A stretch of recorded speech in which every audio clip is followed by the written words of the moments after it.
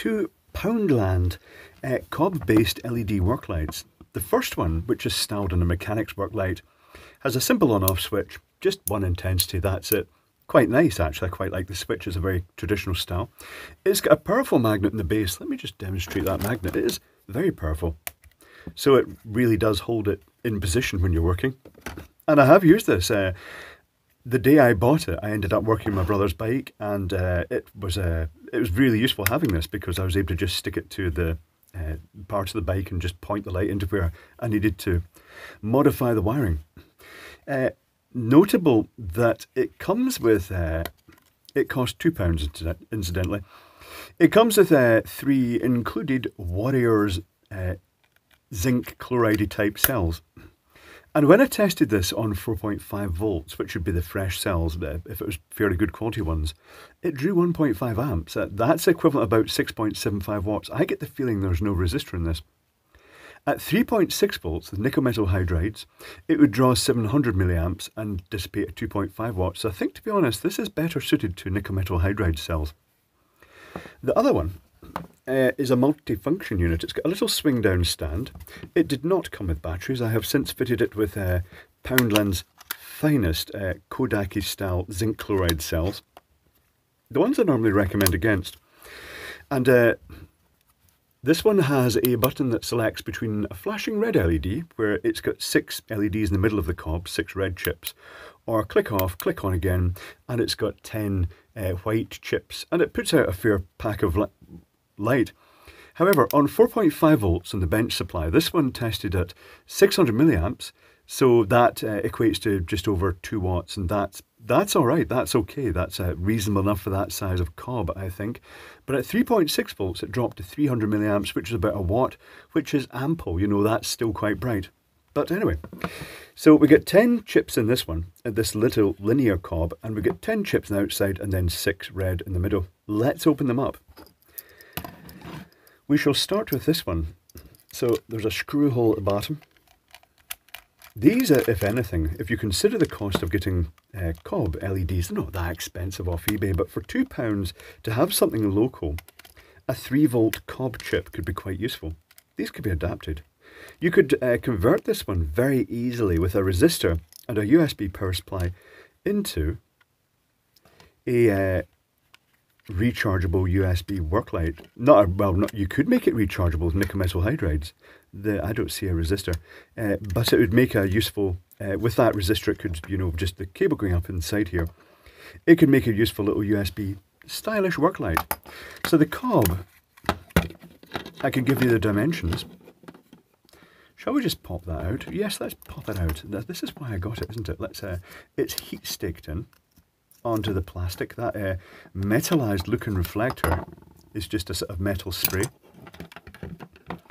So the cob has 2 connections going on one end. It's got a couple of small holes for mounting possibly. Well, that was what it was, the heat staked. And then it's got the same connections going out the other end.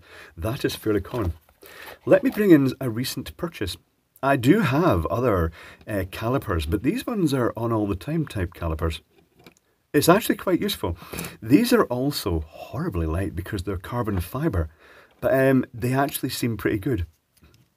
They seem accurate compared to the other ones. Let's measure this. It's about 60 millimeters long by about 8 millimeters wide. So 60 millimeters long by 8 millimeters wide.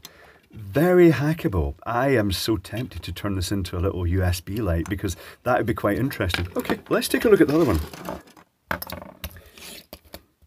She'll put the caliper out the way with its round cob. Oh, right, tell you what, let's get a thinner screwdriver, shall we? Evidence that I don't open these in advance before making the videos, because I got the wrong driver. Smaller screws, you could use the other screwdriver bits you get with the Poundland screwdriver set, but I didn't. Now the question is, are the 4 screws going to release the front completely, or am I going to have to take other screws out? Are there hidden ones? Is there one in the battery compartment? I can feel the front coming off. It's off. Oh, right, okay. Oh, we do have resistors. Oh, is that one little transistor type component? What is that? That's doing the flashing. That is doing the flashing. Is it marked? It's marked. Hold on, I shall clear the steaminess off this. I'm very excited. The resistor is marked 1 ohm. That component is marked 2824A. 2824A. Can you see that? Maybe not. And that's all on board. So this switch here is switching from the battery. It's one of those rotating inside switches that clicks around the contacts. And it is alternately switching between 2 inputs in that. One input is going straight via the resistor. The other one is going via this little component, which will have enough impedance to actually limit the current. Oh, that's interesting in its own right, isn't it? That little cob. So what happens if we power both up at once? Well, I think we need to do that. We can do that. We can make a flashing pastel red light by just shorting those out. Short. Oh, if I can get a good connection, not getting a very good connection. Perhaps the wrong tool to actually short this out. It's not shorting out very well, is it? I'll short it out on the board.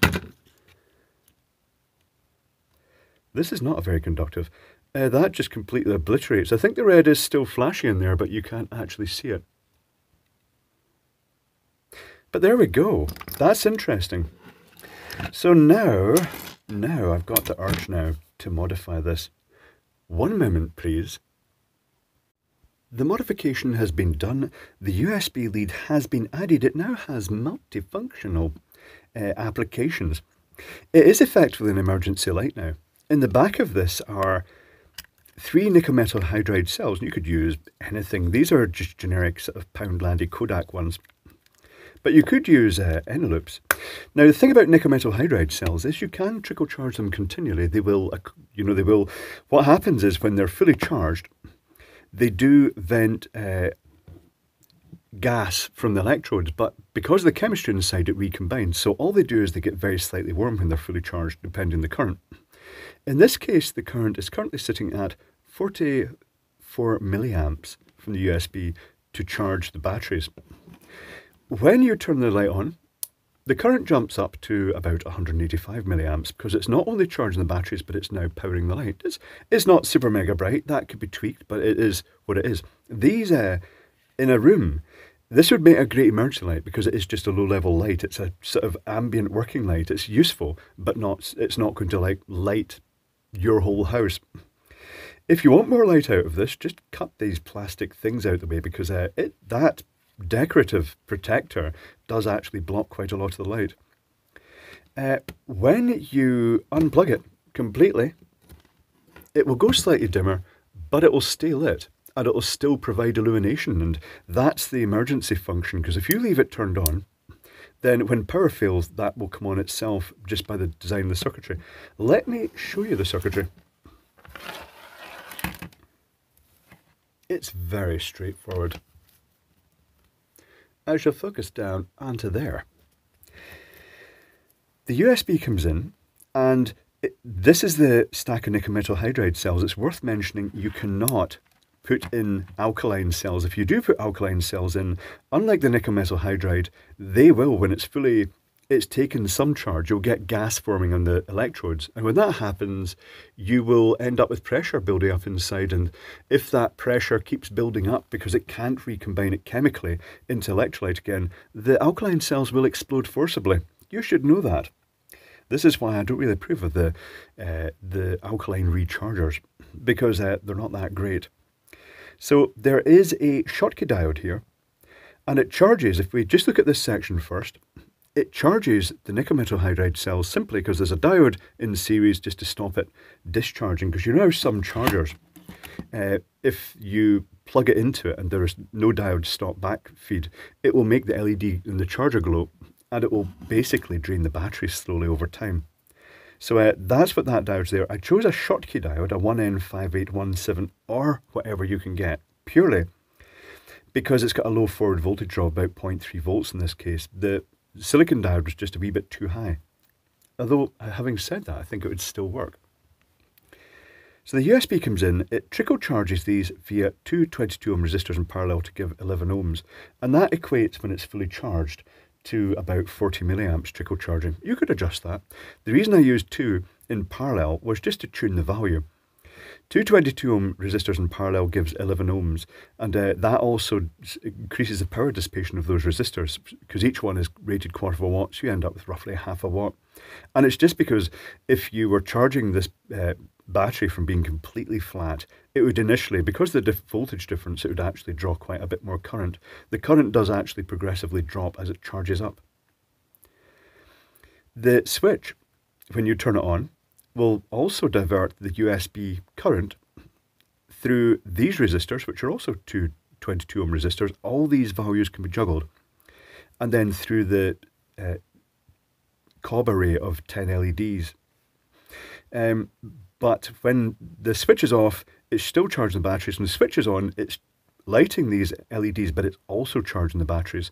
And then when you disconnect it, or if you've just got it out and about, when you close that switch, it's going to connect the batteries with 2 sets of resistors in series, and that just reduces the intensity, which is, it's still useful, but it's not mega bright. But it's just a balance. It's the simplicity of the circuitry. There's not much to it. I implemented this circuitry inside the light like this. I shall zoom out just a little bit. Here's the USB lead coming in. It has a cable tie as strain relief. It just basically ducks in the back here. Oh, that's handy. The magnet in the back is also a good park for the connector. So the cable ducts in the back here. There's a cable tie on the other side. It goes to the negative via the Schottky diode there. And the negative then goes straight to the LEDs as well. That's the battery pack negative. It then goes to the one switch contact. And that switch contact is either going to bridge it to the LEDs or just have it trickle charging the batteries all the time, because those resistors are just permanently in line with the USB connector to the battery pack. And it's only when the switch is closed here that the current will also flow to the LEDs, or in the case of the power going off from the USB, it will flow from the batteries through those resistors, across the switch, through those resistors, and to the LED array.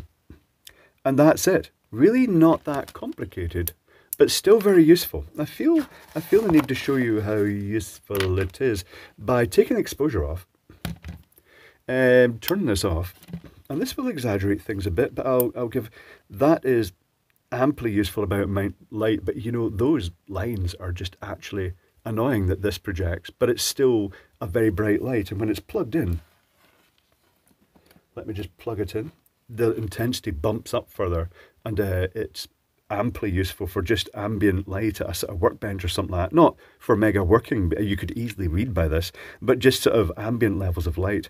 But this is fully tweakable, it's fully adjustable. Note the capped on tape that I used to stick that LED, the COB, back in again. You don't need to remove the COB if you modify one of these yourself. But there we go, that is it. The little emergency work light. Let me unplug it and you'll see the sudden, actually I'll lock the exposure off, and you'll see the sudden drop in brightness, but it still stays lit, and will stay lit for quite some time, because as the voltage in the cells drops, it will balance out and you'll end up with a reduction in current, a slight reduction in intensity, and it will go on for potentially a very long time. But there we go. Interesting project, a good hack for that Poundland light, and I do really like that COB. I'll just light it completely with this now. Hold on, I'll just plug in my little work light here. He said, shoving the USB lead in upside down as usual.